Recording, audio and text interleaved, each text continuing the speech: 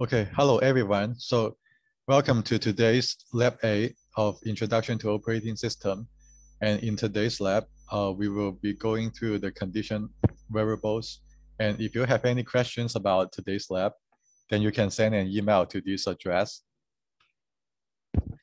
So in this lab, we will learn about some functions about these condition variables. So just like the mutex, the condition variable is another way to achieve the synchronization in the multi-threading programs.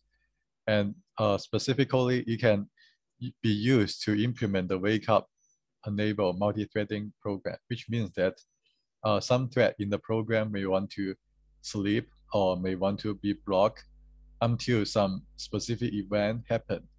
And when that event happen, then some other thread will wake up those sleeping thread to resume the execution and also the processing. So to achieve that, we will use the following function shown here. And the first function is that we can initialize a condition variable just like the mutex. And different from the mutex, which use lock and also unlock functions to set up the critical section. In condition variable, we are using another set of functions, which is the wait and also the signal. So the wait function is basically to wait for some event to happen. And when that event is not true, then we can call this function to block the current thread until some other thread to wake this thread up. And for the signal function, when some event happen and some thread detect that the event has happened, and also there are some thread waiting for these events, then you can call the signal function to signal the events and also wait those thread who is waiting to resume the execution. So before we can use a condition variable, we need to initialize it to a default states so that it can be processed and also used by the functions. So here we also have two ways to initialize a condition variable, just like a mutex. The first way is that we can use the constant, the static way here. So this pthread initializer is a constant for a default state for a condition variable. So if you just assign this constant to some condition variable whose type is the pthread const, then we can initialize this variable to a default state, and then we can use it to synchronize the program. And for the dynamic way, we can just use the function condition init function. So it takes two arguments. The first argument is the condition variable we want to initialize. And here it is a pointer. We just pass the address of the condition variable that we want to initialize to this function. And the second argument is actually a pointer to an attribute structure. So if you want to specify some attribute to this condition variable, for example, some behavior that you want this condition variable to have, then you can specify those behavior in the attribute structure and then pass the address of this attribute structure along with the condition variable into this function, and then it will initialize the conditional variable based on your specification. But if you do not want to have any special arrangement for this condition variable, then you can just use null. Then inside the function, if we detect that the attribute is null, then it will just initialize the condition variable using a default setting and just like the static way. So you can see that the dynamic way is just that we can specify some behavior. And if you do not need to use it, then these two ways are equivalent.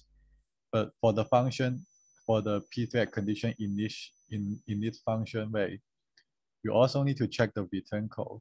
So if the return code is 0, that means that the condition variable has been successfully initialized. But if you use a non-null attribute structure, but some arguments, but some parameters in this attribute are invalid, then it may return a non-zero return code here,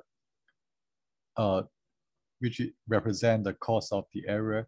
and represent that the function cannot initialize the condition variable based on your configuration. So you may need to change some parameter in the attribute structure before you retry. And the usage for this condition variable is that it can provide conditional access to a critical section. So it has two interfaces. The first one is the wait function. It takes a condition variable and also a mutex associated with this condition variable. And the second function is the signal. So it just signals that an event has happened to wake up all the thread waiting for this condition variable. So here shows an example for a very simple program. So suppose that we have a main thread and also some other trial threads. So each trial thread will just increment the counter by 1. And then in the main thread, we want to wait for all 8 try threads to exit, to finish. So we want to wait until the x is greater or equal to 8. So this is the simple program here. And to do this, first, because we are accessing a shared variable, the x here is shared by the main thread and also all the trial threads. So we cannot access it directly. Otherwise, we can have some conflict for the access. So before we access a shared variable, we need to declare a mutex and also enter the critical section provided by this mutex using the lock and also the unlock function here. So after we are inside the critical section, then we can manipulate the shared variable.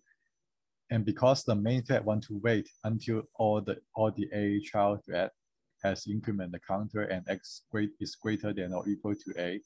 So before that condition come true, which means that x is still less than 8, then we need to wait. So we just call the condition wait function with the condition variable and also the mutex here. Then we can wait until someone, by waiting, we are just adding the main thread into the wait queue of this condition variable. So by doing this, we can associate the main thread and also the condition variable so that later some other thread can wake up the main thread using the condition variable and also the wait queue. And then inside the child thread, because each child thread will increment the counter by 1, and because this x is a shared variable, then before we increment the counter, we also need to acquire the same mutex and enter the same critical section protecting the x here. So after we are inside the critical section, then we can modify the x by incrementing it. So after the increment, then x might be greater than 8. Then in that case, we need to wake up the main thread to let the main thread to recheck whether the condition has come true and it can exit. So here we will just call the conditional signal function with the condition variable here.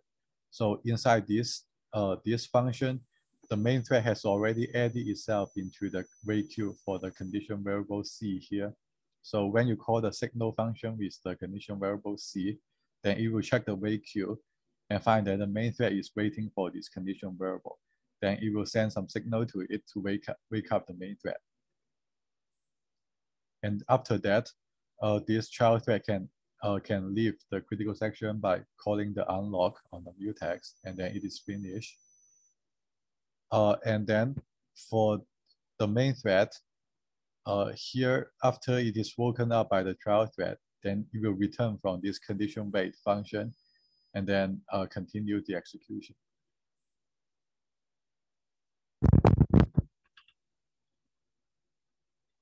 Here we should actually use a while because the main thread can be woken up by the child thread multiple times. So if you're using an if here, then it will fall out of the critical section after it is woken by one thread. So I will talk about this later. And this is also another example here. And we are using the condition variable to implement the join, also the exit function, just like the p thread one. But here we don't need to worry about the return value. We just want the joining thread to wait for the exiting thread to exit before it continues. So to do this, we can also declare a global variable down here. So this variable can be shared by all the threads, including the joining thread, and also the exiting thread. So this DOM means whether the exiting thread has actually exited. So when the exiting thread calls this function, then we will set the DOM to 1, meaning that it has exited, and the main thread and the joining thread can continue. So inside the exit function, we will first acquire the log for this mutex because we are modifying the global variable shared by the exiting thread and also the joining thread. And after that, we enter the critical section, then we can set true to this down variable, meaning that this thread has exited and the other thread can continue. So after we modify the condition, after we update the condition, then we can also call the signal function to wake up all the thread waiting on this conditional variable, and then we can just unlock the mutex and leave the critical section. Then this thread will exit. And for the joining part, first, we also acquire the log for the same variable because we are accessing the DOM to know whether this child thread has exited. So here we are using a while because it can be woken up spuriously. So we need to check if this condition is actually true before we want to continue. So if this condition is not true, which means that the thread has not called the exit function to terminate itself, then the DOM will still be 0, and we need to wait until it is set by the exiting threads. So we just call the function wait here. So after this DOM is set to 1 and we are woken up by the exiting threads, then this loop condition will no longer be true, and we will break out of the loop and also unlock the mutex and leave the whole function. So in this way, we can implement an order between these two threads. We will only allow this joining thread to continue only if this exiting thread has called this exit function to terminate itself. So this is a simple version for the join and also exit function in the pthread library. But here we are not dealing with that return value. So we do not need to pass the return value from the exiting thread back to the joining thread. We just want to establish the order between them.